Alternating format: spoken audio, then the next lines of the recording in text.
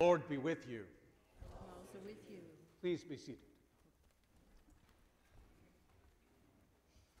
Welcome to worship on this Thanksgiving Sunday morning, and a special welcome not only to those who are worshiping with us in person, but to those who are joining us online this morning on our YouTube channel. Are there any announcements this morning? You've sold all your tickets?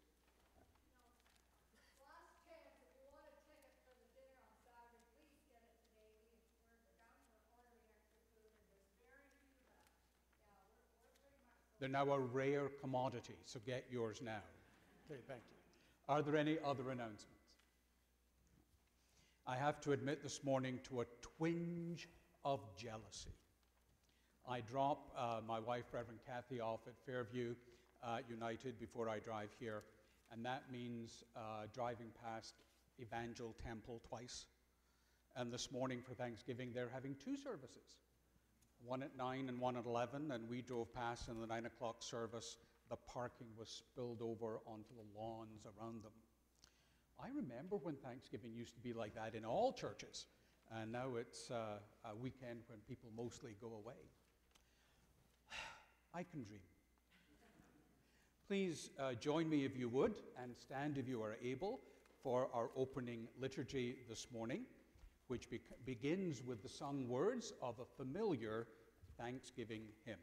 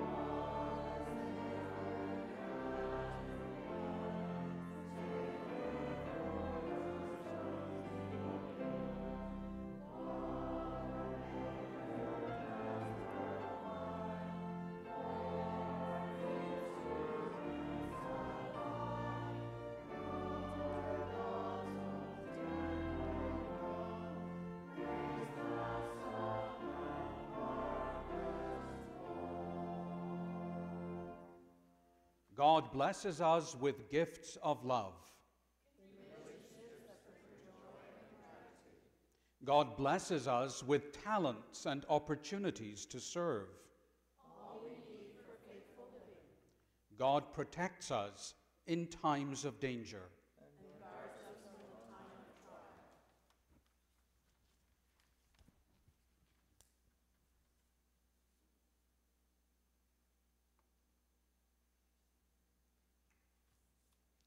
We gather to offer thanksgiving to the Lord our God, and we light this candle as a sign that God in Christ is always with us. Praise be to God for all good things, now and always.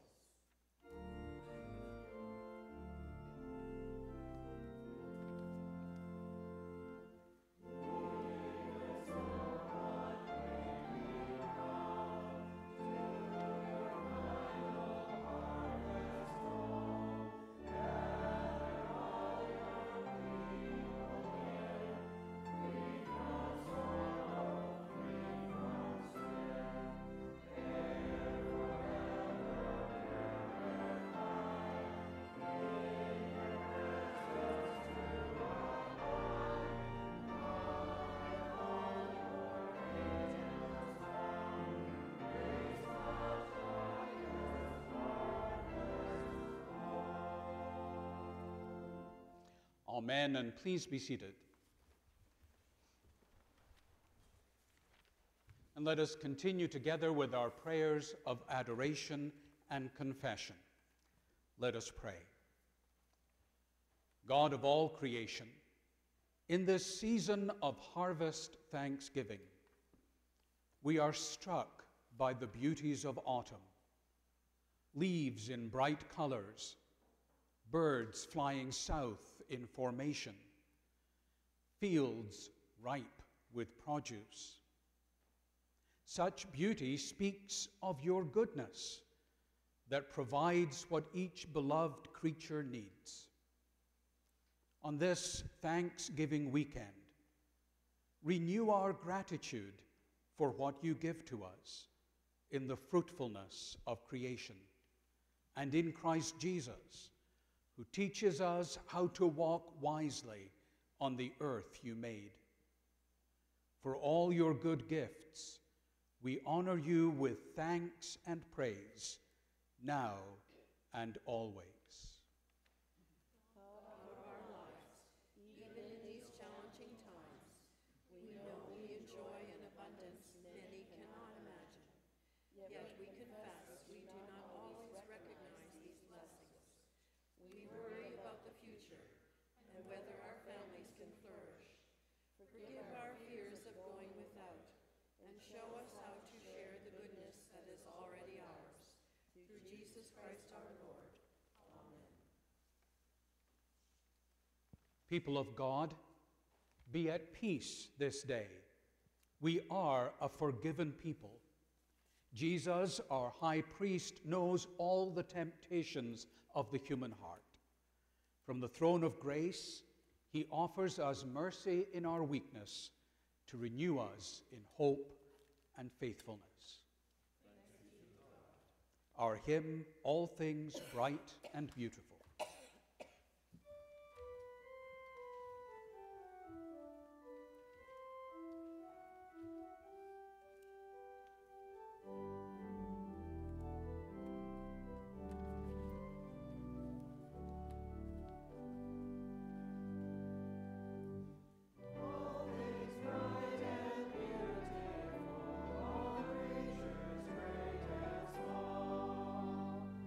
All things wise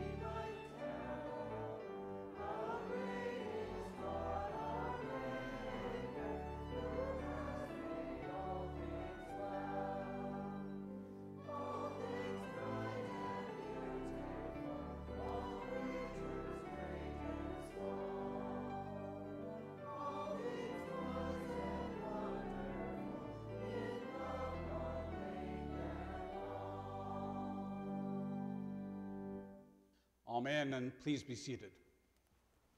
If I tell you that that is an English hymn, did anyone spot the fake verse? Or the late edition? Yes, the Rocky Mountain Splendor, yes. That was added for the North American edition, in part because that verse goes on at length about birds and creatures in the English countryside that you don't see in North America. So they didn't just drop it out, they put one in that talked about things you do see here. Sophie, do you want to be my willing victim this morning again? Thank you very much. We do have other kids. I just, maybe they heard you were coming. I don't know.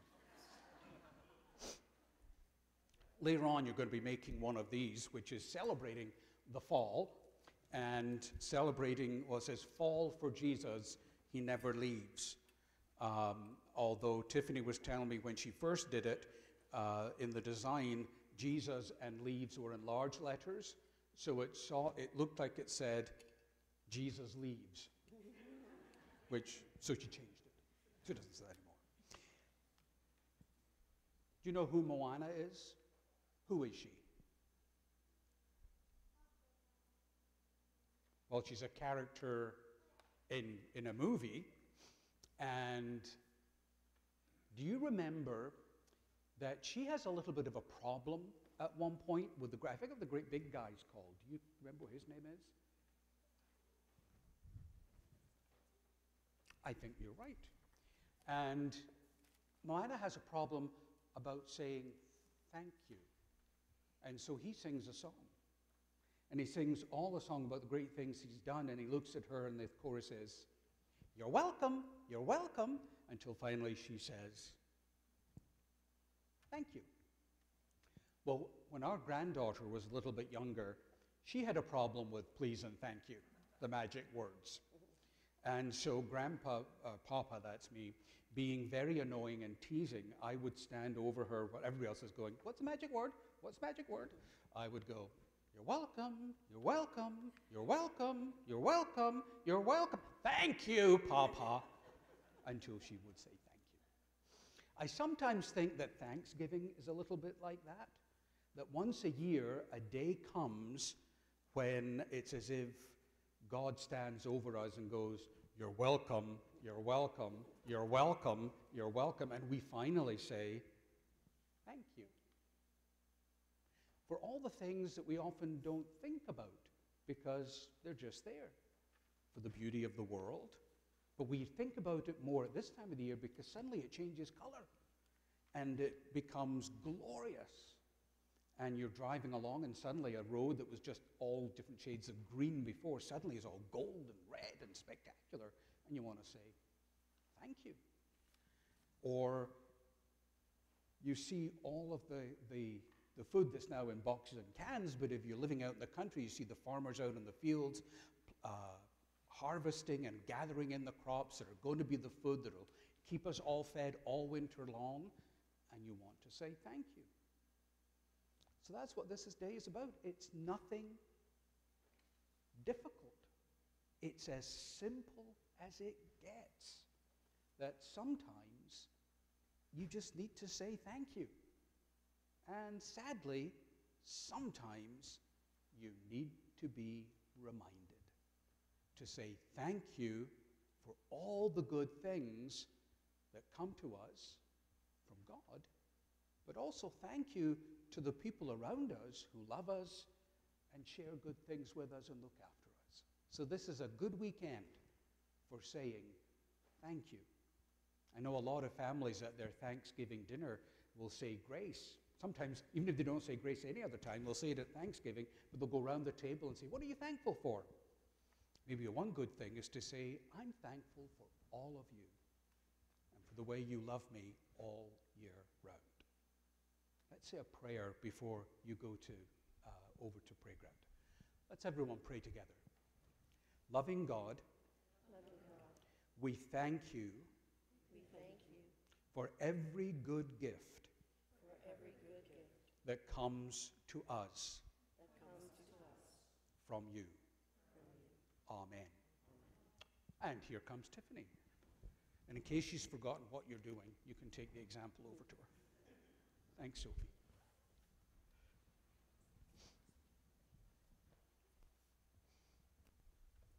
And you didn't hear, but I said thank you, and she said, you're welcome.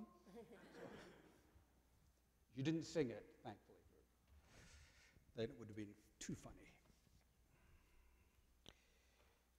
We continue in our worship service, turning to our scripture readings this morning. And our reader is Mary, who will lead us, first of all, in our prayer for understanding. Mary.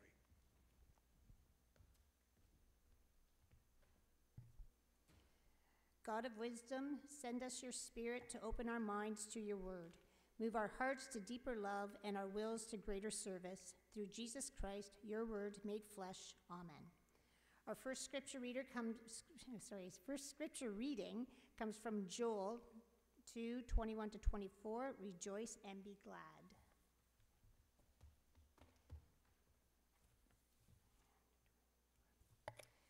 Do not fear, O soil, be glad and rejoice, for the Lord has done great things.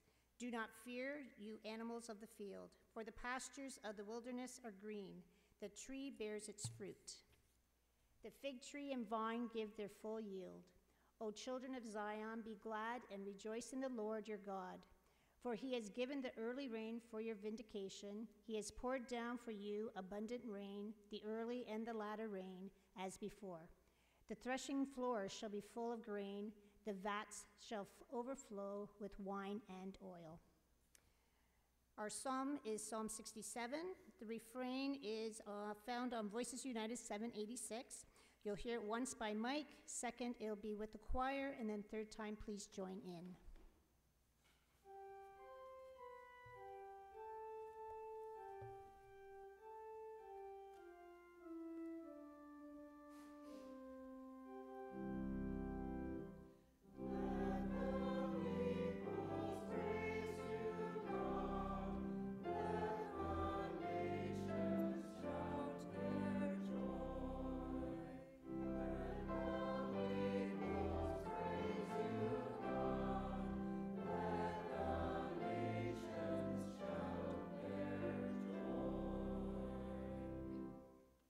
Gracious unto us, O God, and bless us, and let the light of your face shine upon us.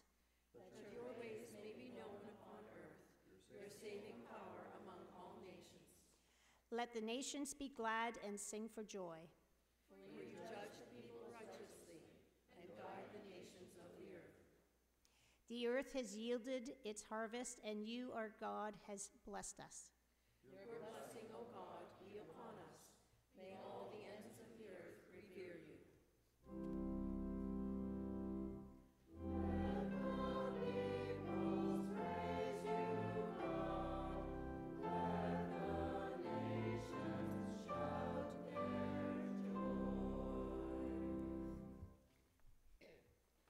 Our second reading comes from Matthew 6:25-33. I'm like Tiffany today. I don't have my glasses on. Do not worry about your life. Matthew 6.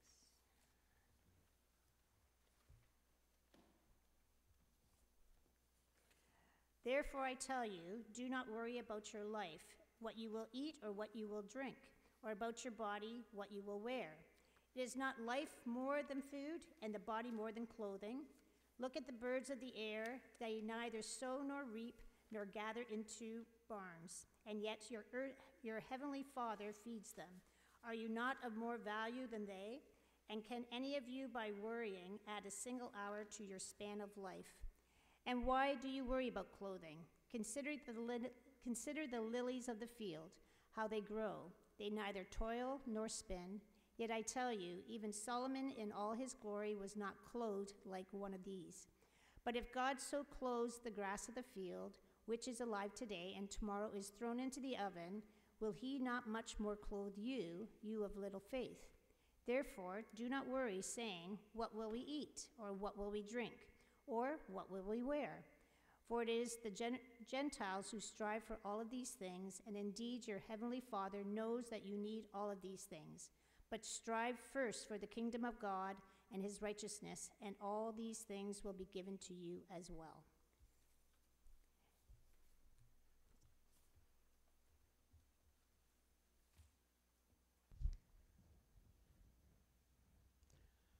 Our hymn from More Voices, number 182, Grateful.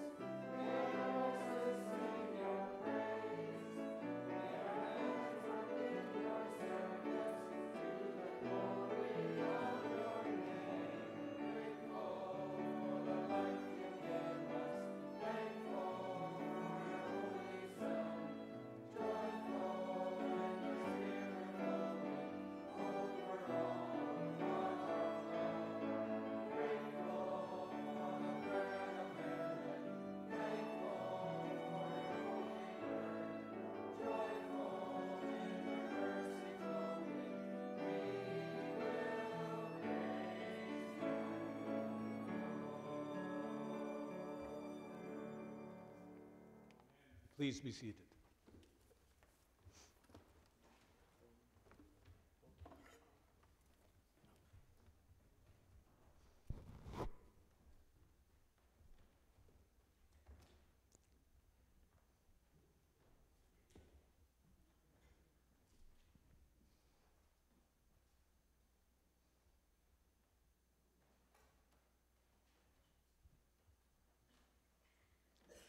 Let us pray. Now may the words of my mouth and the meditation of all our hearts be acceptable in your sight, O Lord, our strength and our Redeemer. Amen.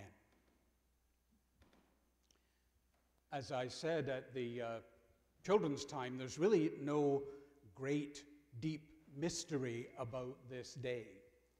Its sole purpose is to remind us to be grateful, to remind us that we aren't in control of everything, to remind us that we need help from each other, from God, that none of us exists alone, independent unto ourselves. We're all dependent on others. And there is a need for us to show thanks for the gifts we receive of love, friendship, faithfulness, help, comfort in time of need. And this is the day that reminds us. But it's a bit of an awkward day because it doesn't really exist in the calendar of the church's year. That's partly because, depending where you are in the world, harvest happens at different times. If you were listening carefully, you may have heard, now if it was in Joel or in the Psalm, giving thanks that you give both the early rains and the late rains. We don't get rains that regular, but weather in Israel is remarkably consistent, so much so that there is a date in the year when they turn on air conditioning in hotels. And there is a date when they turn it off, because the seasons are that predictable. Second time we went to Israel in that turn off the air conditioning season. For the first time in living memory, it was a week late. So the air conditioning was already off, but summer lingered on. But normally, their weather is that predictable. And they could count on the first rains, and then later the second rains. When to take the first harvest, and then the second harvest. We don't have that predictability. And then there's the question of history. Our impression of Thanksgiving is essentially what we see transmitted in movies and TV from south of the border, which is a Thanksgiving of an entirely different order based in a particular history. While Thanksgiving up north actually draws its heritage from Europe and from the heritage of harvest Thanksgiving, which happens earlier. In Scotland, tells you something of how far north they really are and what their weather's like. My home church celebrated harvest 2 weeks ago. It's getting on for rain and soon really cold weather. But whenever it turns around, wherever it comes around, it always has the same theme. It's time to be thankful. Unfortunately, because it's not actually in the church calendar, you're left a little bit at the mercy of the lectionary on this one, because more often than not, the readings that pop up on what is today, I think the 24th Sunday after Pentecost, have absolutely nothing at all to do with harvest. So I faked it.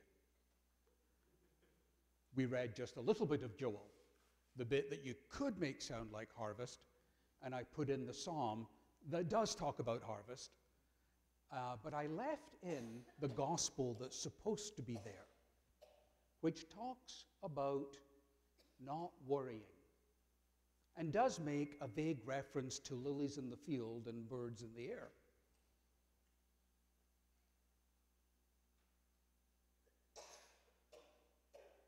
I left them there because I thought that perhaps there was a message there for Thanksgiving, a little different than the message we're used to hearing this year, that we're used to hearing year by year about harvests and counting your blessings. Although it does, in a way, have to do with counting your blessings. For years, I have suffered from serious depression since I was a teenager. And over the years, it became chronic and led to 2 or 3 sick leaves from ministry to get depression under control. And it has been under control for a good many years now, and remains under control and is fine. But I heard on the radio this week a comment that made me stop and think. It said, and the comment was, depression and regret largely arise out of thinking about the past, about the things that we've done or have been done to us and the things we cannot change. And we end up dwelling on them. Anxiety, which is what Christ is talking about this morning, comes from dwelling on what is yet to be, what might come, thinking about a time that hasn't yet happened, and about events that may or may not ever come to pass. And that the only time that we can truly know real happiness is when we live in the present. Because this moment is the only moment in which we have agency, in which we have the ability to act and respond.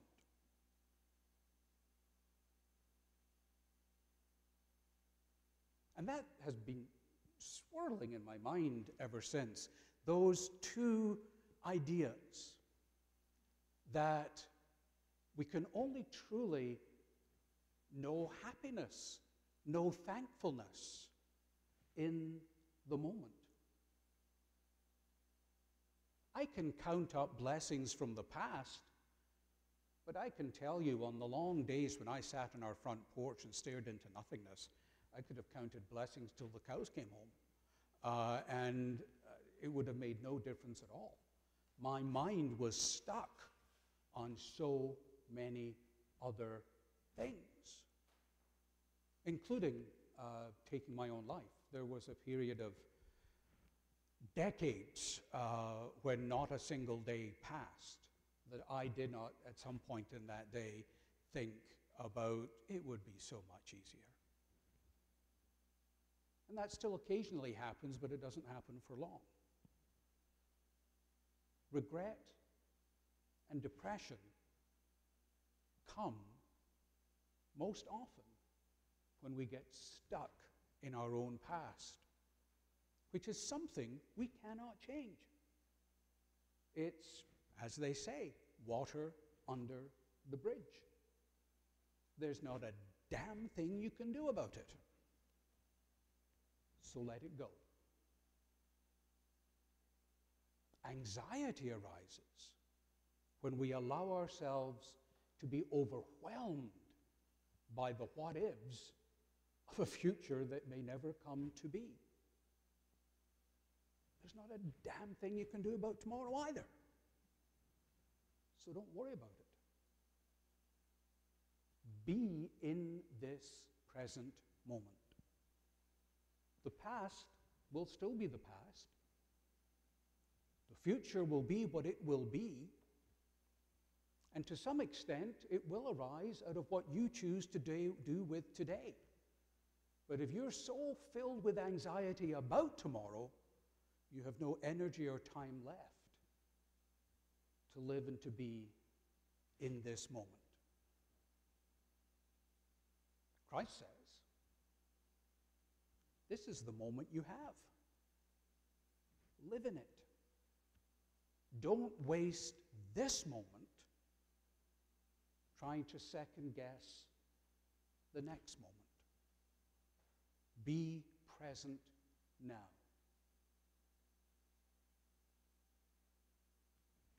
I suspect that like me, those moments when you are suddenly feel the need to thank God or thank something come upon you by surprise. You turn a corner and you suddenly see some spectacular view of forests in all their fall grandeur, and it takes your breath away. Or someone places a newborn baby in your arms, and your heart melts with the wonder of it, and you are filled with gratitude and joy for reasons you barely understand. And those moments don't come either because you were busy counting your blessings or because you were carefully thinking through what might happen next, but because you were, in C.S. Lewis's wonderful phrase, surprised by joy. God broke into your preoccupations, your distractions, your busyness, and for a moment, you live in the real moment. And in that moment, you find joy. You find gratitude. Our friends to the south are always misquoting their own constitution. They think they have a right to happiness. All the Constitution guarantees is a right to pursue it. I think the Founding Fathers understood better than many of those who read it in retrospect that, in fact, you might pursue happiness, but you can't catch it. Happiness comes upon you when you are surprised by joy, when you live in the moment, letting go of what you cannot change and refusing to be overwhelmed and fretting your life away about what you cannot control,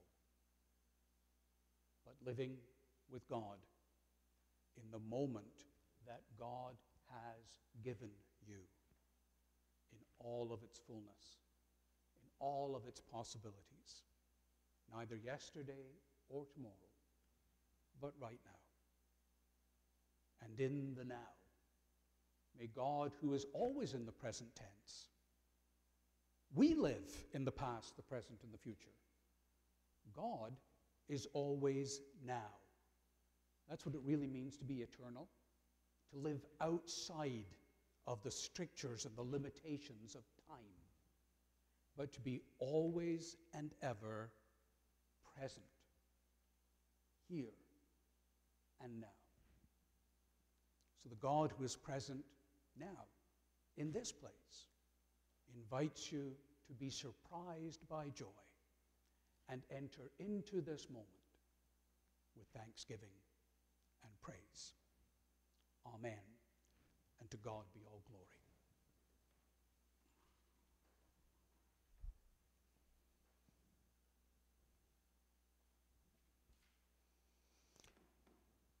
The affirmation of faith this morning comes after the sermon. Sometimes it's before the sermon. There's a non-liturgical explanation for that that is given in seminaries. And it goes like this. The affirmation of the faith, whatever creed you're using, is either placed before the sermon as a vaccination against whatever heresy the minister might preach, or placed after the sermon as an antidote to whatever heresy the minister has already preached. Our affirmation of faith, a new creed, would you please rise?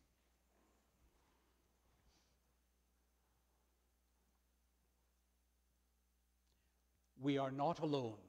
We live in God's world. We believe in God, who has created and is creating, who has come in Jesus, the Word made flesh, to reconcile and make new, who works in us and others by the Spirit. We trust in God. We are called to be the church, to celebrate God's presence, to live with respect in creation, to love and serve others, to seek justice and resist evil, to proclaim Jesus, crucified and risen, our judge and our hope. In life, in death, in life beyond death, God is with us. We are not alone. Thanks be to God. Amen. While the choir makes their way back to the chancel, I will make an announcement I did forget. Please be seated. I'll make an announcement I did forget to give earlier, which is to give my regrets for our 190th anniversary service. I will be in Iqaluit. Our daughter has had surgery which went well, and she is in recuperation, but she's not allowed to lift and carry. Her partner, who is a Crown prosecutor, the court in Nunavut, people don't come to the court goes to the outports. It's flying off on Thursday for a week, and the Crown prosecutor's going with it, which leaves our daughter alone with 5 kids in the house. I'm the only available grandparent standing and able to fly.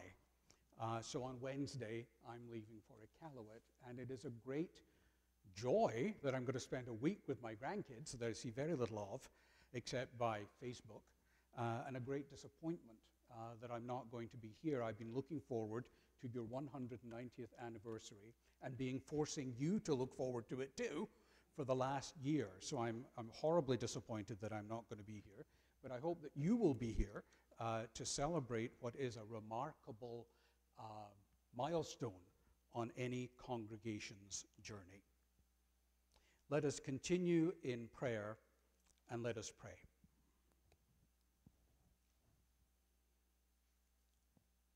Kind and generous God, as we give thanks for the harvest, we pause to praise you for all those things, both great and small, which fill our lives with meaning and offer us a sense of well-being.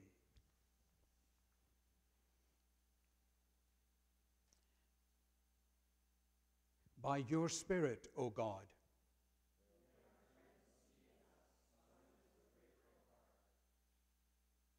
merciful and generous God, as we give thanks for the harvests of the earth, show us how to live respectfully in creation and protect all that is precious to you. In a year when harvests vary across our country, show us how to share what has been produced so that no one goes hungry.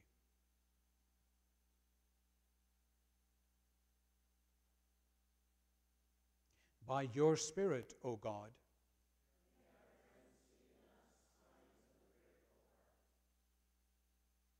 just and generous God, we pray for the well-being of your world and our own community.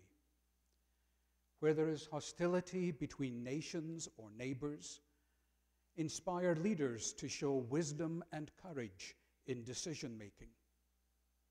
We pray for areas hard hit by flood, by storm, by fire, or earthquake, and for all those struggling in an uncertain economy.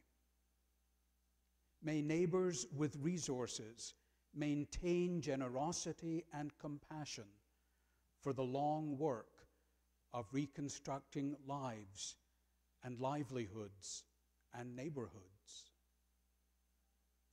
By your Spirit, O God,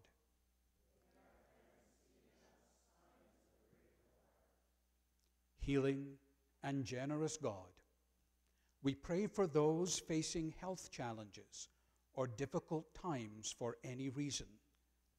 And we pray for family and friends under stress or in sorrow, whom we name before you now in silence.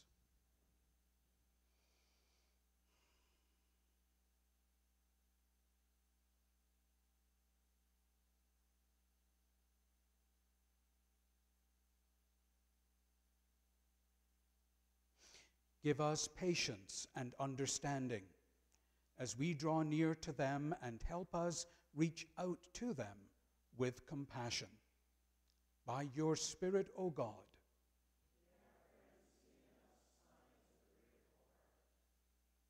O God, in Jesus Christ, we have met your generous love and mercy. Through our lives and by our prayers, reveal his love and mercy in this generation. For it is in his name we offer the prayer he taught us, saying,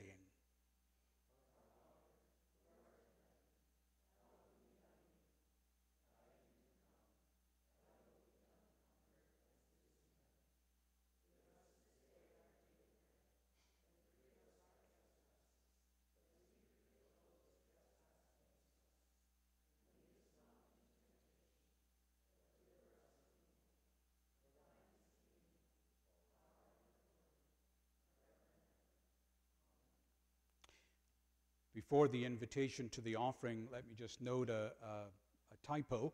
The doxology is not "Praise God from whom all blessings flow," but it is a verse of "We plow the fields and scatter," so you will recognize the tune. We thank you then, O Maker, for all things bright and good. It's not, praise God, from whom all blessings flow. At Thanksgiving, we celebrate the gifts of God's good earth, which sustain us. Yet this year we know that in some places harvests will not be plentiful, and that in every community neighbors struggle to make ends meet. Today we offer what we have in gratitude, praying that our gifts will make a difference in difficult times, trusting that God goes with us whatever we face. The offering will now be received.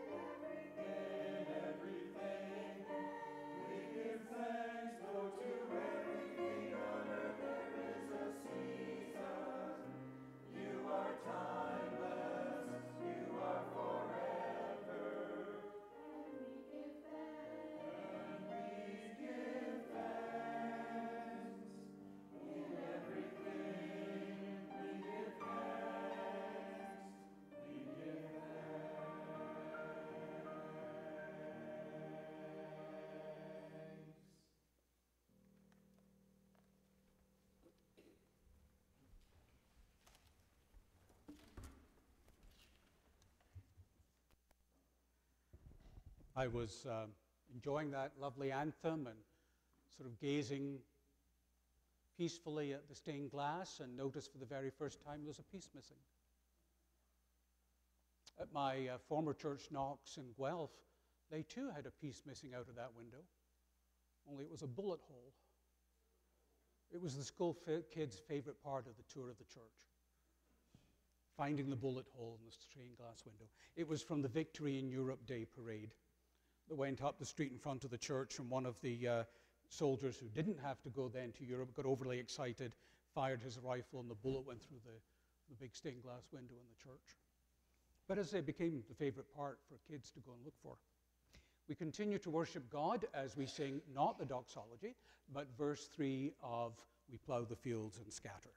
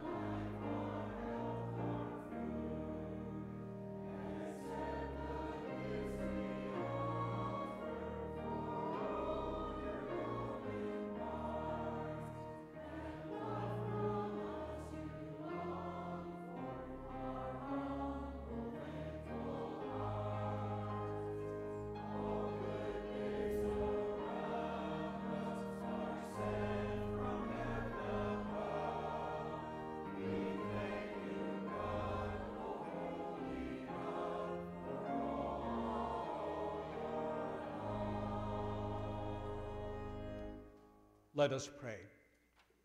Generous God, we offer you our thanks for all the goodness we enjoy in Christ and in creation.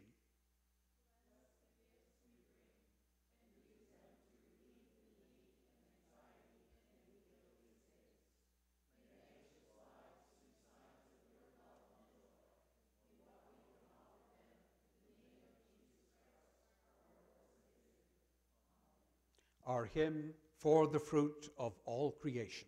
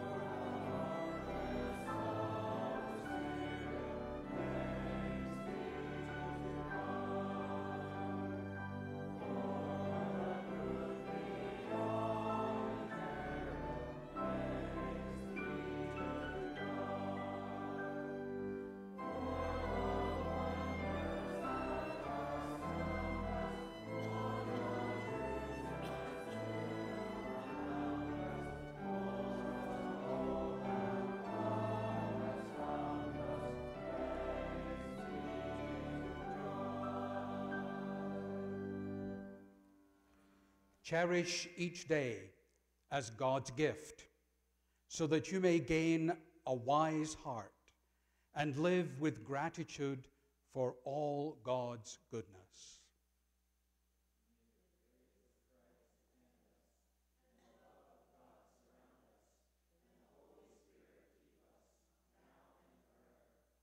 Amen.